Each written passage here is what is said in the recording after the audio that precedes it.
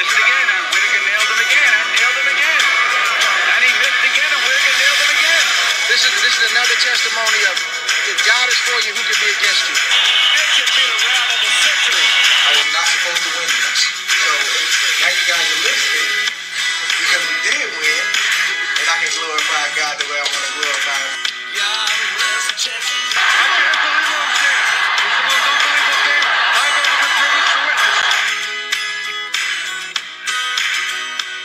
Welcome to another episode of 3D Boxing Podcast. It is good to be back. Inoue absolutely destroys Stephen Fulton, makes easy work of Fulton. I could not have been more wrong about anything.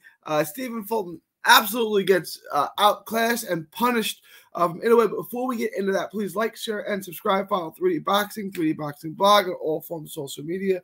Quick Hits comes at you every day, 8 to 10 minutes a day to keep you up to date on the latest and greatest boxing news and rumors. Please also subscribe to our other channel, Texas Boxing Scene, on YouTube. That is Texas Boxing Scene. All proceeds go to autism research and recovery. All right, let's get into today's. Please subscribe to Texas Boxing as well. All right, let's get into today's show. Inoue absolutely annihilates Stephen Fulton. Not even close. At no point was Fulton really competitive in that fight. He did okay in the fourth and fifth rounds. He didn't win them. He lost them, but he did a little better. He's able to land some right hands and do some work. I want to make two things in this. So one, Stephen Fulton is not an average fighter. Stephen Fulton is an excellent fighter, okay? Stephen Fulton is as complete as I told you he was and I was entirely wrong in the fight, okay? I picked Fulton to win. All right, fine. Average fighters don't beat unified champs like Danny Roman, Brandon Figueroa, and beat champs like Angelo Leo. Average fighters don't do that. He's not an average fighter. I've heard that going around the boxing Twitter sphere. It's not true. Stephen Fulton is excellent. Inoue is the best fighter in the world. Okay, there's no more debate over that as far as I'm concerned. I had him at number 2 behind Usyk. In my next ranking, he will be number 1. It's not debatable anymore. I don't like how he skipped over the guys at 115, but this is no longer debatable. He's the best fighter in the world. Okay, clearly he's the best 122. He's the best fighter in the world. No one is beating him at 122 or 118 in the foreseeable future. He's 30. He's probably got 3 more years at the top. Here comes his run. Inoue is the best fighter in the world. Period. Point blank, period. He's the best fighter in the world. End of discussion. Again, I don't love what he did by skipping over 115, but he's strong. He's powerful. He was just as fast as Fulton. His jab was on spot all night. He rocking an up jab. He was out jabbing Fulton. He was just as quick as Fulton. He was stronger, more powerful than Fulton. He took everything away from Fulton. He's got wins over Fulton, Paul Butler, 2 over Donaire, Jason Maloney, Manny Rodriguez, Jamie McDonald. I mean, and some of these McDonald, Payano, these are first-round knockouts. Devastating. Kohei Kono, David Kimona. He's got, and then Navarez. The resume is now a pound-for-pound number 1 resume. It is. He's got the names on it. He's now going from Navarez and Kono up into this new era of fighter, Stephen Fulton. He's the best fighter in the world. To me, it doesn't even matter what Crawford and Spence do.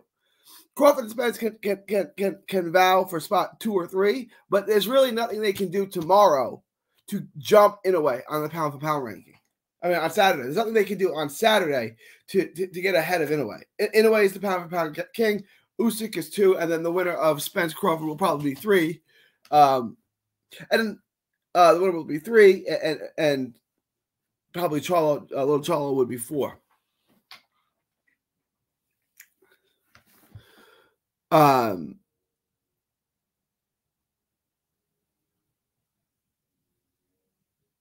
The performance itself was an A+. you know, you could tell right away, early in the fight, Fulton did not like the power that Inoue possessed. You could see he was uncomfortable with it. He didn't want to get hit with it, right? You could tell right away. After the second round, boy, you know, during the second round, really, I knew my prediction was wrong. Fulton's not going to win this fight, man. Fulton is not going to win this fight. And by the sixth round, I thought it was obvious he was going to get stopped. It was just a matter of time. And if you go back to my Twitter, I said in the sixth round, probably 2 to 3 more rounds. Got him in 2 more rounds. He got him in the 8th. That performance is as good as it gets from Inoue. I mean, picture perfect performance in a huge fight against the biggest guy, you know, physically he's ever faced. And I should have realized that Fulton wasn't going to be too big for him because Donaire went up in weight, and Donaire wasn't too big for him. Well, Donaire in the first fight gave him a hell of a challenge. And kudos to Donaire for being able to give him that kind of challenge. Where does Fulton go from here? I guess is the question, right? I mean, Fulton goes to 126, I'd imagine. Where does Inoue go, rather? Where does Inoue go from here? 122 is not really the best division. You know, he already beat the best guy. You know, there's Neary, there's Tapales. You know, it's not really a stacked division. I don't know. Does he go back down to 18? You know, Sam Goodman, is that a fight anyone cares about? You know, he can fight Goodman. I don't know. That doesn't do anything for me at all, other than I get to see Inoue fight again. Neary, Tapales, do any name like that? Just go to 26. I mean, does this become like Pacquiao? How high can he go? Does he go to 26 and fight the winner of well, I mean, there'd be a couple fights for him at 26. I don't want to see him really go up any more weight classes. Like, it's enough. It's enough weight classes, right? Like, you've made your point. There's probably better fights for him at 18. If you look at the landscape of 18, it's a more talented division than 122. 122, like, I kind of feel like Fulton was the guy there. You know, if you go back down to 18,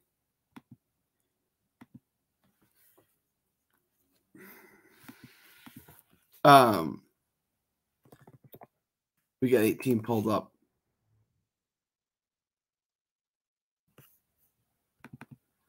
Hang on one second. Like I said, Fulton's gonna go down. Fulton's gonna stay either 22 or go to 26.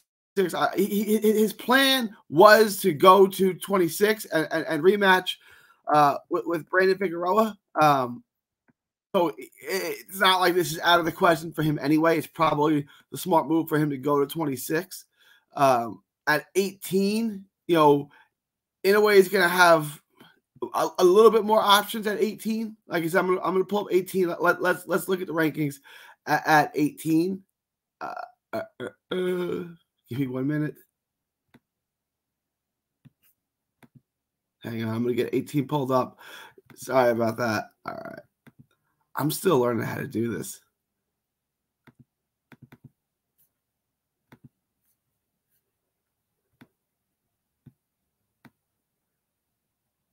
Jason Maloney, Manny Rodriguez, Takuma Inoue, Rigondeaux.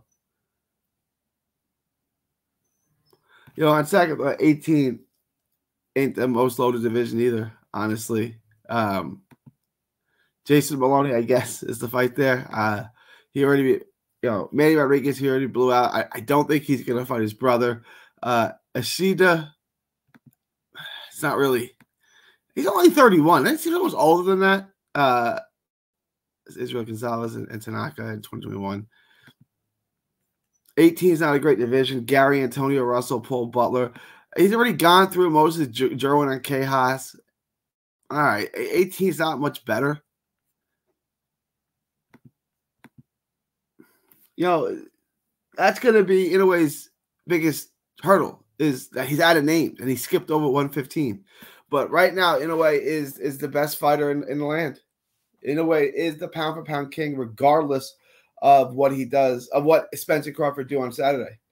They may be able to compete, but that performance, that performance from Inoue was as complete and as perfect and as flawless as they get. Let me know what you guys think. Leave your thoughts, comments below. Please like, share, and subscribe. Follow 3D Boxing, 3D Boxing Blog on all forms of social media.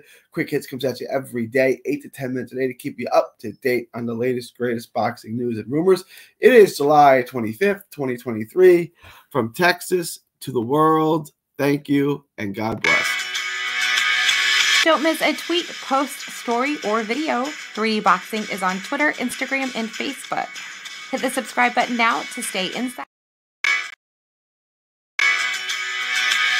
Don't miss a tweet, post, story, or video. 3D Boxing is on Twitter.